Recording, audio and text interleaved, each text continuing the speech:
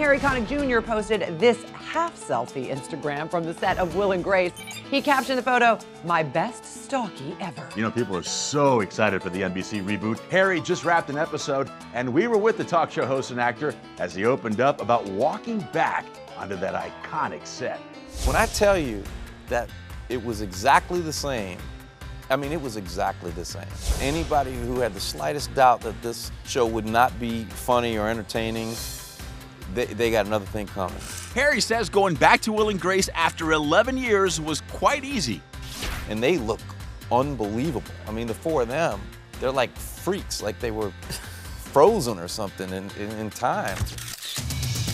Fans have been hanging on every social media post from Harry and the cast, trying to get clues to the reboot, like what happens with Leo and Grace. I know I'm in one show with her, but before or after that, they don't tell me anything.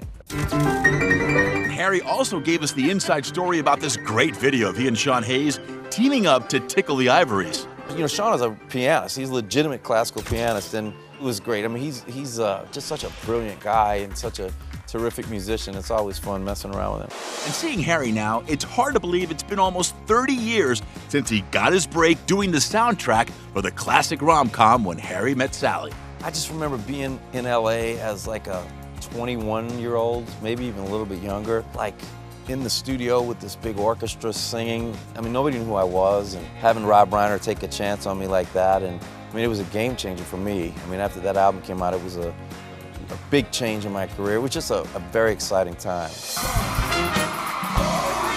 Harry's back in New York for now, prepping for the new season of his talk show, Harry. He told us he'll be hosting the Will and Grace cast. They're amazing, and they're such great talents and such great people that I'm excited to be able to share that with everyone. And with news that American Idol is returning to TV next year with host Ryan Seacrest, could we see Harry return to his judge's chair? That would be tough because I'm shooting 2 shows a day here in New York, and it would be really, really tough to fly across the country and do Idol. I'm starting to think that maybe Ryan has a doppelganger or something.